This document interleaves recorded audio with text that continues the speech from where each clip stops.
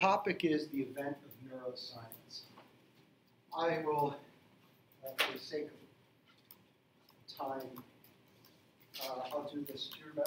I'll fill this in. Remember 1879?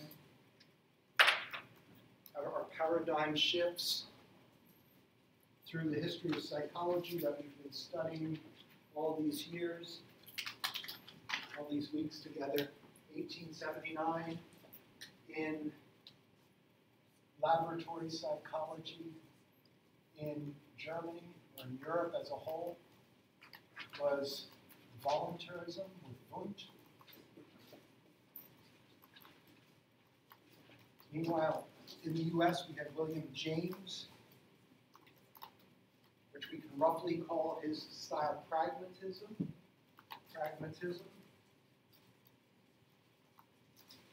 These were the two major paradigms, ways of doing psychology. We then had psychoanalysis outside of the university system. That's Freud and his followers. These two had a life that went about that far. Sigmund Freud continues to this day. You can become a psychoanalyst. Of course, you can study William James. I keep his 2 volumes of 1890 Principles of Psychology. They used to be on my desk. Now they're on the shelf just to the left of my desk. My desk was too, and that place was cleared off. But I hope this is useful to you all. Every time I have something I'm going to write on, whether it's for Psychology Today or for myself or for a book, I always say, what did William James have to say about this? What did William James say? And I find that every time I read James's thoughts on even what we're talking about today, neuroscience, they're rich, they're relevant, they're insightful, and I'm glad that I looked. And so James, although we don't do pragmatic psychology today, you will never go wrong reading James. Wundt, he's interesting. Has important things to say. Mostly what I get out of reading Wundt today is that I think he was misunderstood, and I think the differences between he and James were less pronounced than each of them thought. I think they both, James had the luxury of seeing Wundt's later work. Wundt didn't have the luxury of seeing James's because the age difference and when each died. I think that they arrived at a very similar place about psychology, especially the Volcker psychology with Wundt, and James's left psychology altogether and just went into philosophy.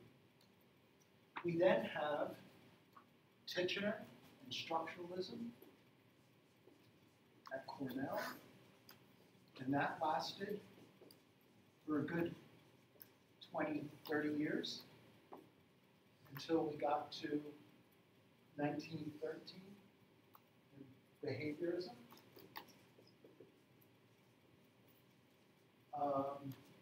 And that's James Watson. John Watson. What's going on? John B. Watson, you all think you're done. John B. Watson and B.F. Skinner were the big figures, and that's until the 1960s. And as we said last week, this was predominantly in the US and the UK, and it really set the stage for much of what your parents experienced in the legal system, in the education system, and what you now experience if you want a job, not a high-paying job, but if you want to make sure you get a job out of college, study behaviorism. Because if you look on Indeed.com, you're going to see a lot of positions for behavioral specialists. The people who walk alongside the young people with autism and stuff like this and help them to function in society, give them reward and punishment schedules to social skills, all that kind of like behavior, not depth psychology. So it's a big thing right now for this. Cognitive psychology, the cognitive revolution, which we studied last week, came about, as we found out last week, 56, 57, 58, 59, time, it was the late 60s, cognitive psychology had really taken root. We learned last time that the cognitive revolution was sparked by non-psychologists, by Noam Chomsky, who was a linguist, by George Miller, who was at the Harvard Lab for Artificial Intelligence. This is computer science. So we had computer scientists, linguists, Gestalt psychologists. Remember those cats? The Gestaltists were the German group of psychologists who were critical of both structuralism and behaviorism. And then we had humanists, existential phenomenologists, we just call them humanists so I don't have to write out long words, 1940s, well, really till today, the prominence, well, in therapy, they're still prominent. So the humanists were a reaction against Freud and against behaviorism.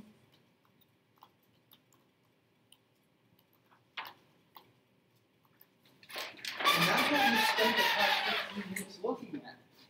And I hope that in some way you all have an appreciation for the context of what you've been studying in other courses and in other classes within psychology, that somehow now you might be aware, at least when you're studying with a professor, whether or not that professor is a research professor or a clinical counseling professor. And now you might even realize the differences in what emphasis is placed on what things in those classes, whether it's a therapist or a researcher presenting the ideas. Also understanding where the ideas might fall into a historical perspective. If you have a clinical faculty member, a professor who's a clinician, and they come from a humanistic background, which is very common for therapists, if they come from this tradition, now you understand why they seem so different from the cognitive professor, the person who's interested in researching perception, etc., or why they're so different from this behavioral specialist that you might be taking a class in. I don't know exactly what classes you're taking. And maybe you have a professor, I know there at least one person who's very interested in Freud. Dr. Flater is very interested in Freud and used psychodynamic techniques in her therapeutic work. So you can see maybe when you're taking classes with her, you might see a little bit of this influence and see how that contrasts. It's just, in my experience, I've had students come to me after teaching this course and say to me, I wish I would have had this course in the first semester. It helped me to make everything make sense, because otherwise you go through 4 years of these courses that seem so different. Like in this course, you're studying about this wacky Freud stuff that you can't measure and you can't observe, the unconscious and dreams, and then you're in another class and they're telling you it's only observable and measurable as you're going to get 3 in your pharmacology class. It all comes down to reductionism, mechanism, and materialism. We'll remember that from the first part of the class. All these things. It just, this course in this history of psychology just helps to put everything else into perspective. So today, here we are. I asked a question in my doctoral dissertation. Post-cognitive negation of sadomasochistic dialectic of American psychology. The post-cognitive negation was the question. What's coming next? This is pre-cognitive, this is post-cognitive. Post-cognitive negation. In other words, whatever's coming here is going to be something that negates what came before it, something that's, you remember the dialectic of Hegel? Synthesis, antithesis, or antithesis, synthesis. So what's the antithesis that's going to exist here? That was the question I was asking. Sadomasochistic dialectic, that's postmodern lingo, philosophical critique lingo for power structures. Why it is that cognitive psychologists and behaviorists look down at humanists, because they're fluffy and soft and talk about things that you can't measure or observe, soft stuff. And why humanists are critical of behaviorists and cognitive psychologists, because they're all bones and skeletons and they have no subtlety. They're too stuck on being actual science. You see, that's the sadomasochism. You probably have all heard sadomasochism referring to sex, sexual sadomasochism. In psychoanalysis, that is a big issue. You research if you're psychoanalyst, sexual sadomasochism. This sadomasochism is moral sadomasochism. What is moral sadomasochism? It's power structures. Anytime you've been in a situation where a police officer or a professor or something like this, where you're in a situation of submission, a power structure, that's a moral sadomasochism. And that's how I use the term. So the question remains, what was going to happen next back in 2009? Since that time, the question was pretty much having answered, and that is the event of neuroscience. The event of neuroscience. And that's what we're going to explore today. I put on the Moodle more than you'll ever want to know about neuroscience and what it's all about. So we have here lecture slides, which I'll bring up. And I have a few other links that I've placed here. Firstly, what I'm going to present to you today largely comes from this book. And this book, this is one of the authors of this book, Sally Satel.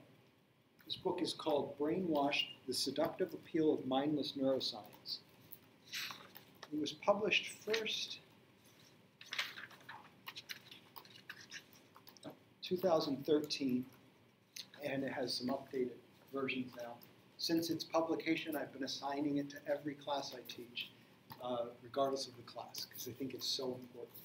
The book was written by two neuroscientists. Sally Satel is a resident scholar in the American Enterprise Institute for Public Policy, a research lecturer at Yale School of Medicine, a psychiatrist. The author, she holds an MD from Brown, pretty impressive, and completed her residency in psychiatry at Yale. And the other author is Scott Lilienfeld. He's a clinical psychologist and professor of psychology at Emory University. And as you might know, Emory University down in Georgia is one of the most prestigious places you can teach or study. So these two folks are no slouches. But what they wanted to do was write a book that dispelled some of that made things clearer for people who were interested in this event called neuroscience. The title is interesting, Brainwashed, The Seductive Appeal of Mindless Neuroscience. The key words here are mindless. What does mindless mean? You know from the behaviorists were mindless. Remember they said that psychology had lost its mind. Mind was not discussed during behaviorism. Black box was the mind. S, stimulus response psychology, SR psychology. Cognitive psychology, if you remember from last week, the critics had said, the historian said, psychology is regained consciousness. And now we start talking about consciousness, about mind. And that's represented by an O for organism, stimulus organism response. Well, according to these two, and this sparked an incredible light being shed on the event of neuroscience, according to this and critics of today, neuroscience has brought us back to an age of mindless psychology, where we don't talk about mind, but instead we talk about something that appears to be observable and measurable, notably, namely, computer imaging. So that is what this book is all about. I'm going to pass this around for you all to take a look at, know it exists. It's on Audible, so you can listen to it. If you want to do that, I would highly recommend that everybody going to take a course in neuroscience or biological-based psychology get this book and read it so you know what's going on. So this is an hour-long lecture by one of the authors, which is invaluable.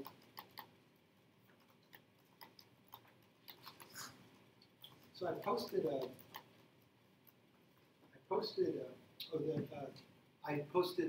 a file to the first two chapters of this book that you can read.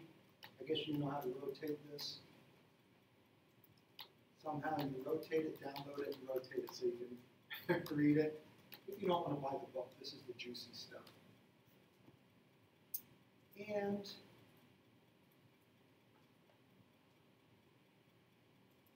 I'll start by turning you on the Scientific American, September 25th, 2012. Take a listen to this. I have to say that I am incredibly pleased that this study has won the Ig Nobel. What's the Ig Nobel award? Ig Nobel. An Ig Nobel is award is a study that is absolutely ludicrous, silly, off the wall, but reveals something that is extremely important. It's an Ig Nobel award instead of a Nobel award, the Ig Nobel. Not just because it's really a fun study, but also because it really is one of those studies that makes you laugh and then makes you think. And in the case of this study in particular, it has changed a lot about how we think about making corrections in fMRI and have actually really affected the way the data is published. And so I present to you the dead salmon study. Bennett et al., Neural Correlations of Interspecies Perspective Taking in the Post-Mortem Atlantic Salmon, an Argument for Proper Multiple Comparisons Correction, Journal of Serendipitous and Unexpected Results, 2010. That's up now. This study began as a fun trial and almost never saw the light of day. But since it has become a really important study in the field of functional magnetic resonance imaging, which measures changes in blood oxygen levels in the brain during tasks, usually humans. I'm going to explain how fMRIs work after we're finished here. These studies are widely used and very, very widely cited in the media, and they have told us a great deal about the brain, our mental abilities, and certain disease states. But until this study, not all of those studies were really adequately controlled.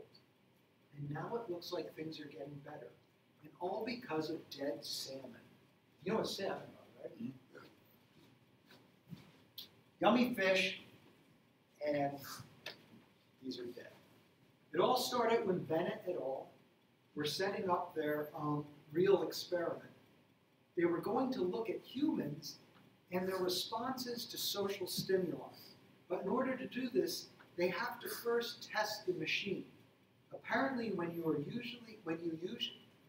usually test an fMRI machine, you put a big balloon filled with mineral oil just to test it and look for contrast, etc. The authors of this study wanted something different. They wanted something with more contrast and different types of texture. So they first bought a pumpkin. They got some good signals, but not very good contrast. They next tried a Cornish game hen, dead, defeathered from the supermarket. They also produced good visuals that weren't quite what they needed. Good visuals, but wasn't quite what they needed. The authors needed something with good contrast, but also with several clearly defined, distinguishable types of tissue, fat, bone, muscle, etc. Enter salmon. The lead author, Dr. Craig Bennett, wanted to get something fresh, so he headed to the grocery store first thing in the morning. And the fish counter. At the fish counter, he spoke with the words that will echo down the centuries as a testimony to the dedication of the tribe of neuroscientists throughout the ages. I need a full-length Atlantic salmon for science. I am still shocked that these guys in the fish counter didn't give him a discount. Can't you get a discount for science? Having procured the specimen, the authors placed the salmon in the fMRI, that's functional magnetic resonance imaging, and ran all the usual anatomical scans. And then they ran an experiment set of the study as well. In this study, the salmon was shown images of people in social situations, either socially inclusive situations or socially exclusive situations. So you get what's happening here.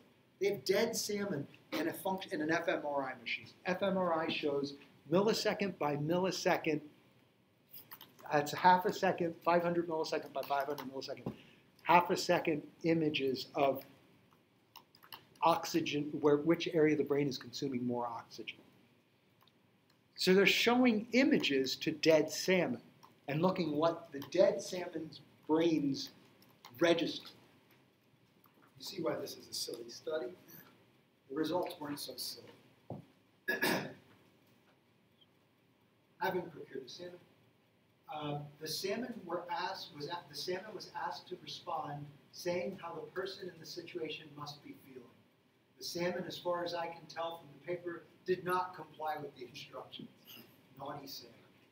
The results were set aside and not looked at for a good while until one of the authors of the study running the seminar on how to properly analyze fMRI data. They wanted to do some improper analysis on something improbably and remembered that they had the salmon data on the computer, and the study was born. Now to clarify, what exactly were they doing? Well, when you do fMRI studies in the brain, there's a ton of information there.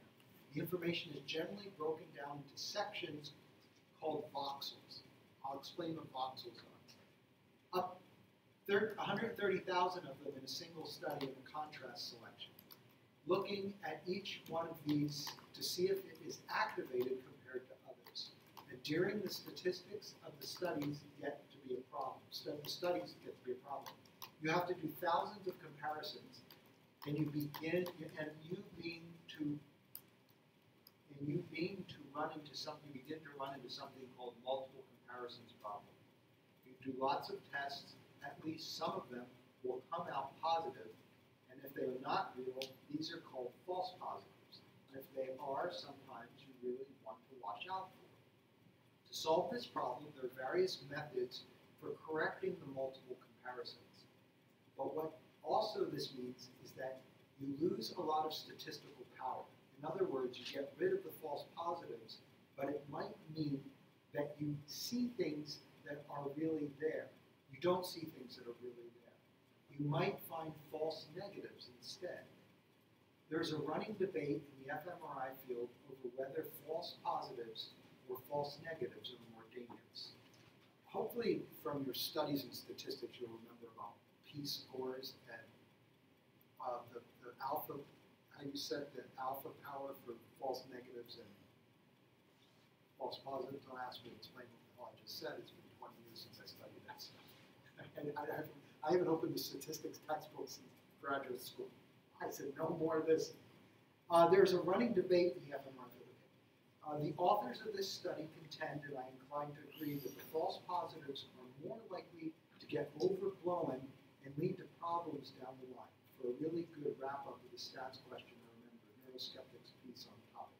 By the way, for future reference, Neuroskeptic, I included the link, was a blog by Discovery Magazine that went on for about 8 years, and it was an incredibly well-written and researched blog that led the critique against inflated, overstated ideas of what fMRI studies are showing, what those images actually show us.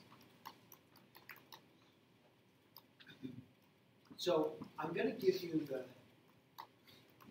final results. And the authors compared the normal multiple comparisons with this multiple corrected comparisons. When they used the multiple corrected comparisons, the dead salmon showed nothing. When they did the multiple comparisons without the correction, the salmon showed significant increase in activation, coincidentally, in the brain and the spinal cord. This shows the importance of correcting multiple comparisons and avoiding false positives. So what does this mean? What is this talking about? Here are the images of the salmon's brain. Now you see this is a dead salmon. They asked it questions, and what they got was, although it's light here, you can see brain activity answering the questions.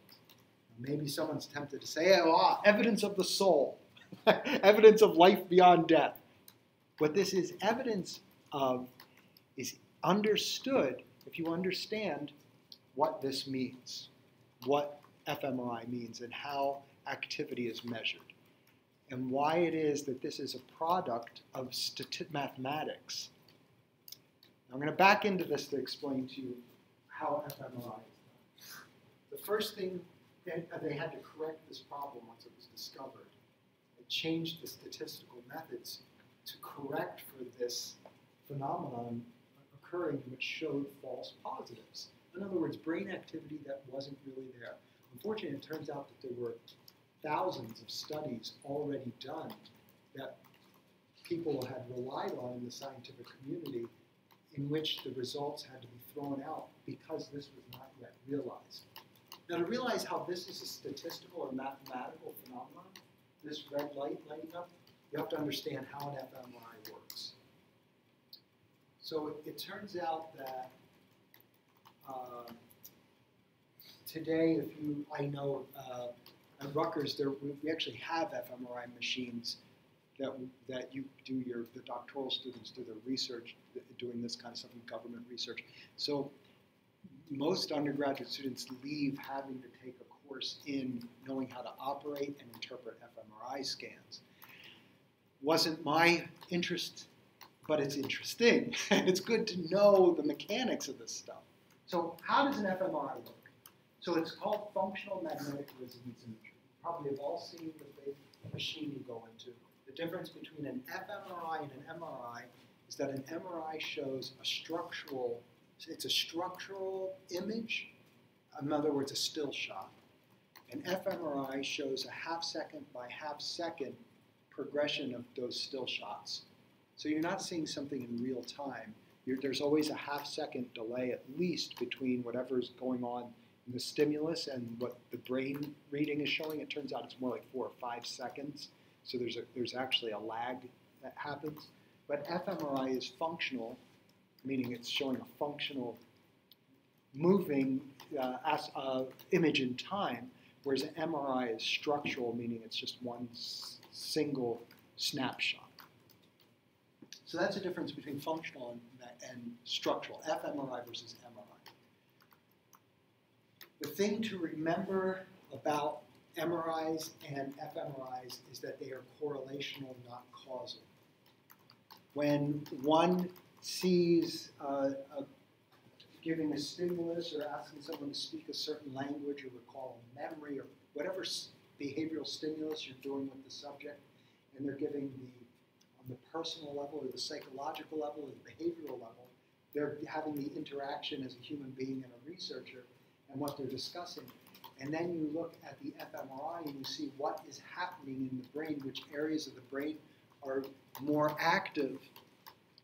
This is not causation. And this is one of the biggest mistakes that people make in interpreting this data. The brain, it's very tempting and seductive, as the book says, to feel like somehow the brain is causing the behavior. But we can't make a causal conclusion.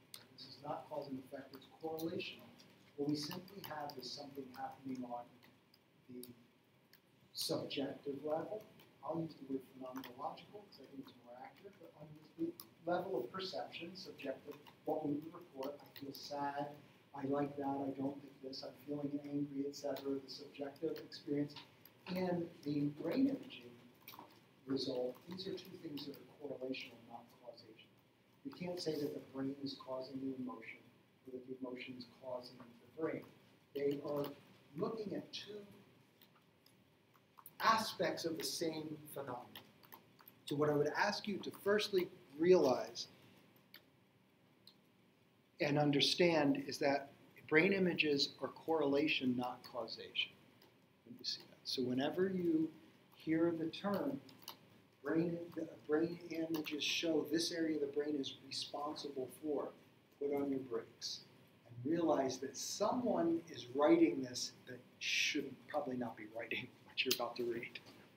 That's one of as the hardcore neuroscientists, the responsible neuroscientists often say, be careful for the words X is responsible for. More responsibly, you say area X is correlated with behavior Y. Do you feel this difference?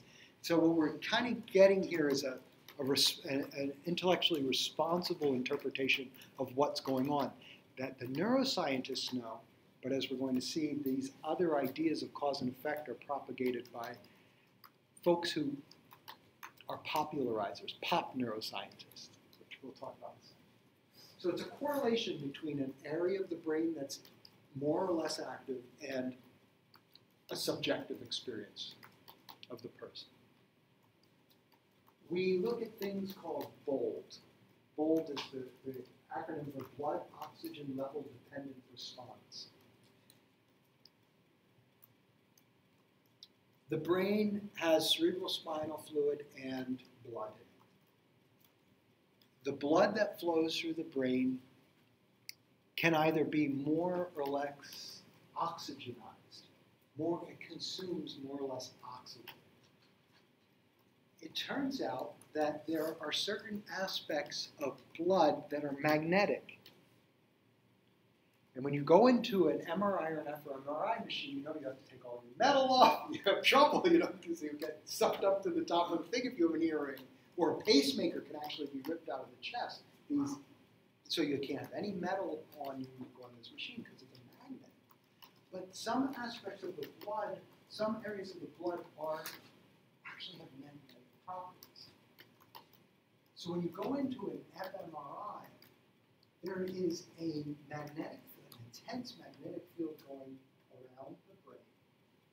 And it's showing where that the blood areas are more highly magnetized and where they're not highly magnetized. It turns out that the more oxygenated an area of blood is, the more magnetized they become. So you end up having a baseline, you take a baseline reading, someone goes in and is an individual, has the fMRI, and they take a baseline. So what the brain does, and it turns out that everybody's BOLD reading, the oxygen level reading is different for each individual.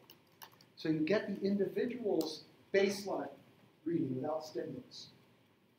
You then compare that to the individual's BOLD reading with a stimulus, and when you do this is the magic part, when you do the statistics on this whole thing, this mathematical formula, what you come up with is numerical differences between areas of the brain that show more or less magnetic oxygenized areas.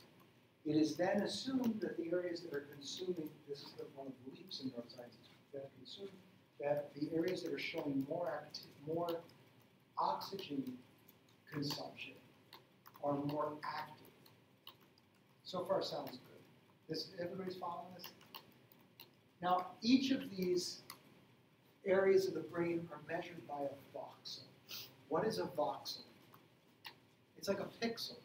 Do you know when you buy a camera, you can get a camera that's high-end pixels or less pixels? The higher pixels you have, the more acuity you have. Well, a voxel is like a pixel. It's a little cubic square area that's very small that the machine uses to measure the BOLD reading pixel by pixel. So it's like a camera. The more pixels you have, the more accurate the reading is of the magnification of the brain.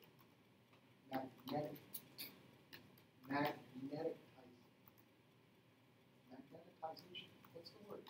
The magnetic qualities of that area of the brain. That's funny. So we have these BOLD, these little voxels. Now you see this as a brain, and you don't know this because until now, apparently, unless you study this, that each of these voxels is a little square, and when this turns red, from a scale of red, yellow to red, complete darkness means not dead, but baseline. So when you look at these examples up here, you see the p-values. This means not that these areas that are gray are dead. The only time you have absolute gray is if it was actually a dead brain. The whole brain is always active. What you're seeing here is a contrast between a baseline, anything that's normally just used without stimulus is gray. And what you're seeing here is a color assigned to a number. The higher number is red, the lower number is yellow, that you get when you subtract the baseline from the bold reading during stimulus presentation. Am I doing this okay? Is everybody following this? It's like you have a baseline reading, you show the stimulus, or ask the person to do the task, and then you see different areas of the brain increase in color on the screen. And these colors are limited to the size of the pixel, what they're called voxels, that measure the blood, the word I can't say, magnetization, I guess, the blood oxygenization in that specific little area of the voxel. Here's the kicker that you might be. So when you see a color, you're seeing something that is mathematically computated and then represented into a color, assigning the mathematical, the numerical computation into a color. What you're not seeing is a picture of the brain. These images you see here on these fMRIs, that is not the brain that's being in the MRI, or the fMRI. What this is a computer program. When you're in most of the studies that you're seeing in the newspaper and in the magazine or on the internet, you'll see this brain, and that is a brain model that is part of the computer software. And you're not actually seeing the brain of one person in these studies. You're seeing an average brain of probably hundreds or maybe even 1,000 different participants. So the kind of pop idea here is that you're seeing someone's brain, and it's a photograph of the brain, and that the fMRI gives this movie of the photographed brain. That is not accurate of what's happening here.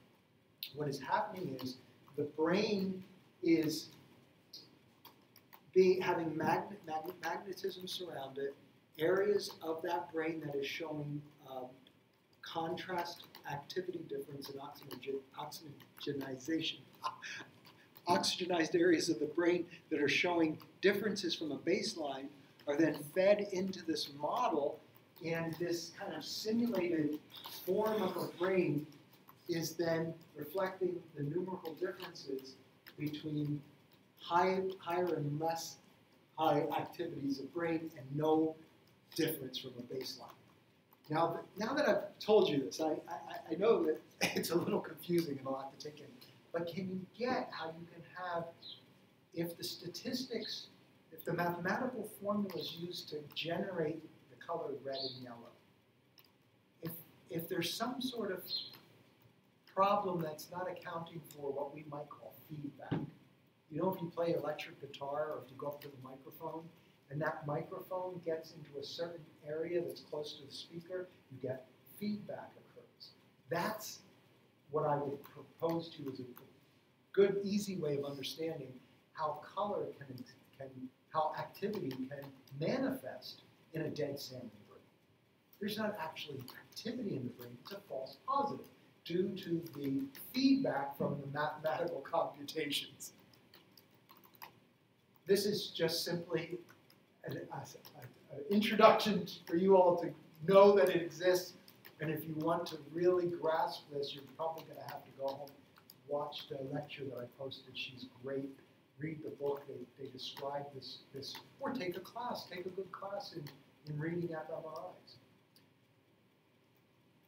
Now at least you all know responsibly that you're aware of this, even though you might not have a complete understanding, because it is a little difficult to get what's going on here. It's a little confusing first year. The points to take home. fMRI does not give a visual movie of someone's brain. It gives a mathematical, statistical, computer-generated model of the difference between a baseline reading of oxygenization in a brain area and a bold area during stimulus interaction. Any questions or thoughts about this? I put up a slide here. What does an fMRI show? Bold response per voxel, Many different brains average statistically when you see that image. Correlation, not causation. Remember this? It's very tempting to say the individual is feeling anger because of the anger area of the brain is active. That's causation. Correlation is the individual is subjectively feeling angry, and this area of the brain is correlated with this. It's called neurocorrelation. Neurocorrelate. It's more responsible than this. It's not a picture of the brain.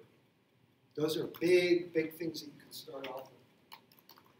Now, the question here is, why is it that I'll be driving home today, and I'll turn on NPR or New York Times Science Friday, or I'll pick up a book by some neuroscientist or some person who's wrote a pop book. This is your brain, neuromarketing. This is your brain. There's one I'm reading right now for my media psychology course, which is running it in the fall at Rutgers. This is your brain on porn. What porn does to the brain. There's a lot of neuroimaging and other biological research about how excessive viewing of porn is reflected, correlated in changes in the brain, and also other physical situations in the human body. So this is an example of saying we have to be careful of looking at these as cause and effect and look at more as correlated. There could be a third factor involved in this. For example, in media psychology, there's a lot of research done with neuroscience, neuroimaging, and violence. And they look at children's brains when they are watching violent video games or violent movies, and they see which area of the brain lights up and which is active, and they see is this correlated with violent behavior, etc.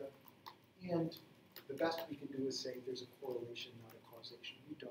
We can't say that the video games cause the violent behavior.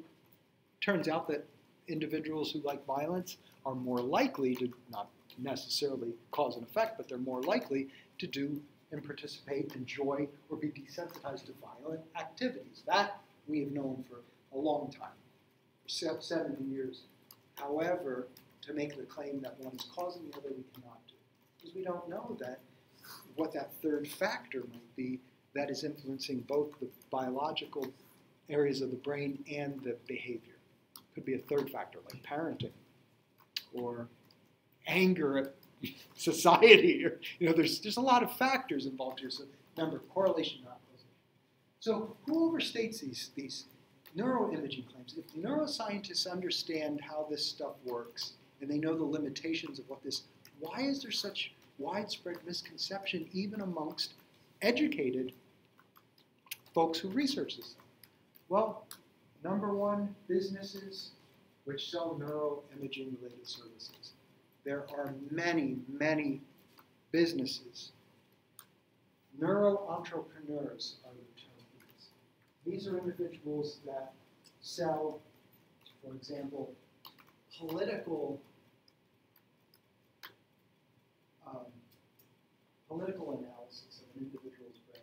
Go in the fMRI scan and they'll have people with Ph.Ds and M.Ds and researchers who will tell you whether you're liberal or conservative, more Democrat or more Republican or more Green Party, etc.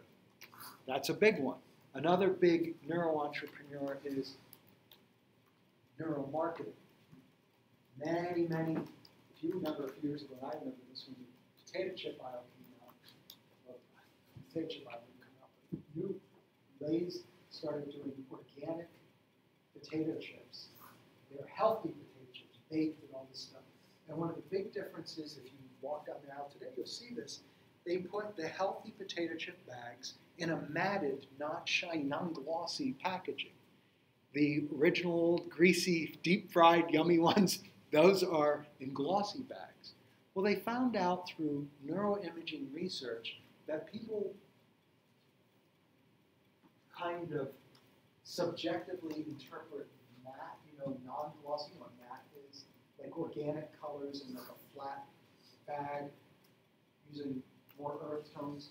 They take this as a visual metaphor for health, for organic, for good for you. Whereas glossy, shiny colored bags, this is not healthy. That tastes good. bright yellows.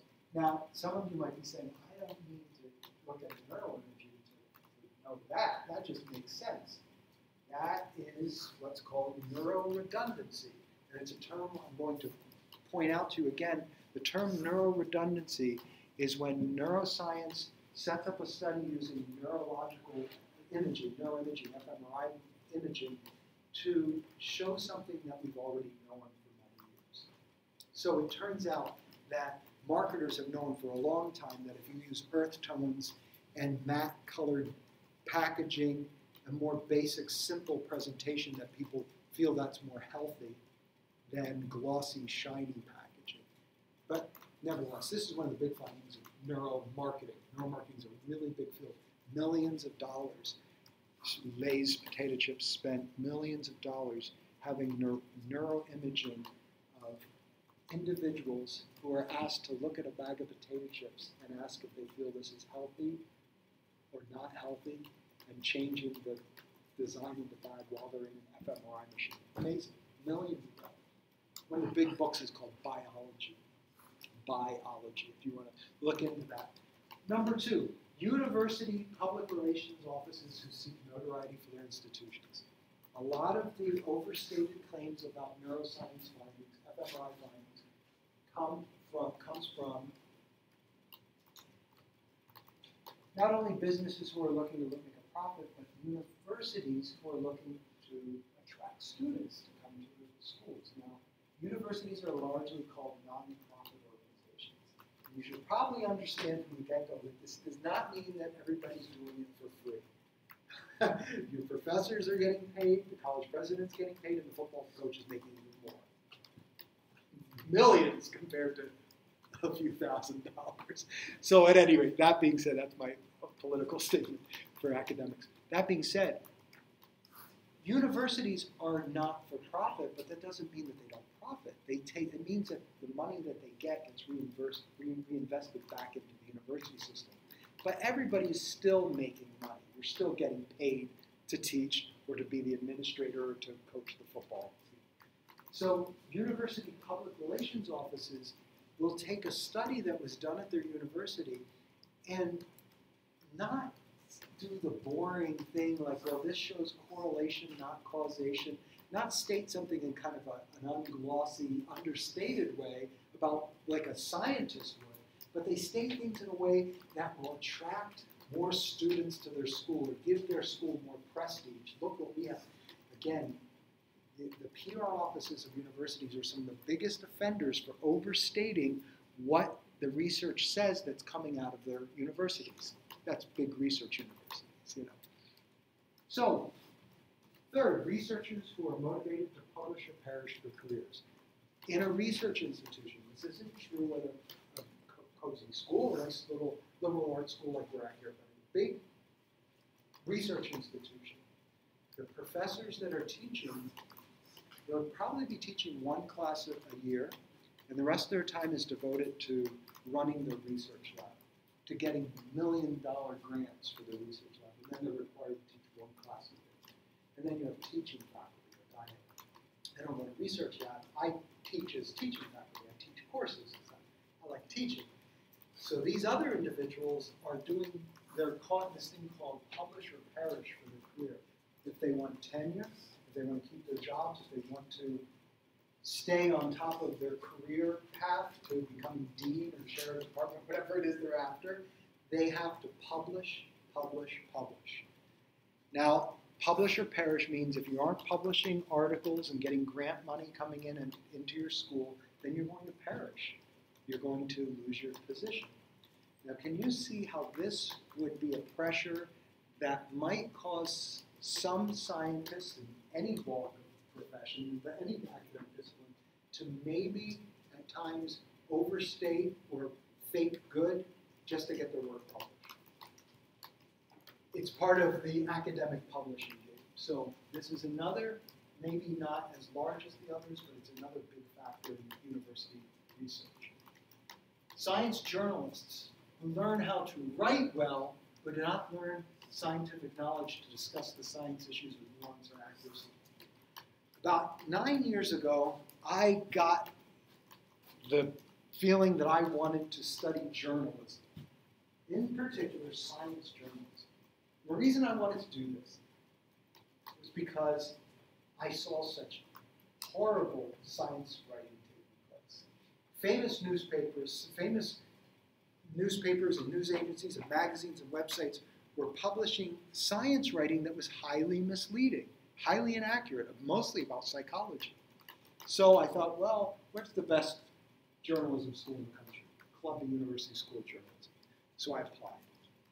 And my application was an essay, big essay, on this, on how science journalism produces. Science journalists are great at writing well and presenting their ideas with excitement and pizzazz and flavor, but what they're saying is not responsible. They're reading something and making it attractive, but not scientifically accurate. So they're speaking about things that they don't have enough knowledge or nuance to truly understand. I got in. I didn't go. It was too expensive. I said to myself, I'm only going to go if I get a scholarship. I didn't get a scholarship, but I was accepted. I'm actually very proud of that. And I think I had a very good reason for wanting to go to understand this. At any rate, so science journalists. Some of them are great. Be careful of the value. This is one of the big things for references and why it is your professors always say, be careful what you use as a reference in your research projects and presentations and papers. Just because it's in the New York Times or NPR or Newsweek doesn't mean that it's actually good. It could be junk. And you're learning now how to discern. When you see the words, Area X shows, brain scans show, be very careful because there's very few things that you can show a direct relationship in human psychology about. Very basic things you can. Speech, production, listening, stuff like that. But when it comes down to big kind of nuanced aspects of the human psyche, emotion, motivation, personality, or political affiliation, or what else is there? Morality, ethics, that stuff. Computer, at this point, computers cannot, imaging cannot show anything to do with that. It's all guesswork. And finally, pop neuroscience books for the general public. You have to always look at the back of the book and see what the author's credentials are. Were they an English major? Great. That means you probably have a good book. But what do they really know about science or how science is done? Any questions or thoughts about the overstated? What time is it? Oh, a few more minutes. So here's some lingo. Some lingo you should know. Blobology. Blobology is a word that neuroscientists use to describe research that says area X is responsible for behavior Y. Blobology, a disparage. So when you hear blobology, it's not a compliment. Blobology is a disparaging term used by neuroscientists for studies that show brain areas become active when subject X experiences or perform task Y. Neurohype, neurohubris, neuromania. This is a term used to describe overstated abilities for neuroscience. So if you get a book and it's making claims that if you want to sell this, you have to do this because a neuroimage showed the amygdala lit up when they saw this, that's neurohype. That's with a term for overstating the findings. It's hype, it's publicity. Neuroredundancy, as I explained that one earlier, this is when something that has already been known in psychology, such as the area of the brain that processes vision or hearing, is shown once again, but now using the newer technology. That's nice, but it's neuroredundant. It's, in other words, showing something that we already knew. Reverse inference, very important thing to remember. Reverse inference is one of the great sins of pop neuroscience. It's a common practice wherein researchers reason backwards from neural activation to subjective experience. One-to-one mapping is not accurate because one area has multiple activities. So the individual is shown an image of Donald Trump popular. Donald Trump, and this person happens to be anti-Trump, and of course their brain image lights up that shows disgust and anger and hatred. Therefore, we know they, like a lie detector, and there are businesses not admissible in court, but they do submit individuals to research claiming that they can see if you're lying or not. You know who their biggest customers are, their biggest clients? Cheating spouses, people who are trying to find out if their spouse is cheated. But this is not admissible in court to this point yet, because it's too complicated. You can't say this. Why? Because it turns out that an area of the brain that shows disgust or hatred is also active for things like novel stimulus, things that are new, or things that are unusual. And one area of the brain doesn't, when it comes to psychological phenomenon, complicated psychological phenomenon like love and hate and dislike and like, etc., it's not as easy as this reverse inference suggests. So be aware of studies that are using reverse inference. And finally, neurorealism. Neurorealism is taken from the term that we discussed in this class called naive realism. Naive realism is the idea that biological psychologists talk that reality is reality in itself. It has, remember the passive model of the mind, pre-Kantian, that the mind kind of passively registers the stimulus of reality. And we got into Kant and idealism. We said the mind, some of you really research this for your projects, said that the mind is participating in reality. Well, neurorealism is the idea that the brain causes the experience, that the brain somehow is the reality, that neuroactivity is showing that this is real. And that's called neurorealism. Okay, you can look at these. I probably said them all. We got to stop because we're at the end of the course. And I want to tell you, I really had a good time. I sincerely enjoyed spending time with all of you, and I hope that it was rewarding. I hope that it was worth your time. And I hope you take something from this seminar that enriches you in your future studies, and enjoy your summer. Thank you very much. Any questions about our final thing here, neuroscience, or about the history of psychology? Always welcome to, if you have something in the future and you say, I wonder what history of psychology thinks about this. Send me an email. I'll tell you, I don't know, but I'll direct you where to look. And if I do know, I'll be happy to tell you. I don't know that much, so. But I know where to look. That's a good start. All right, everyone, enjoy your rest of your time, and see you next time.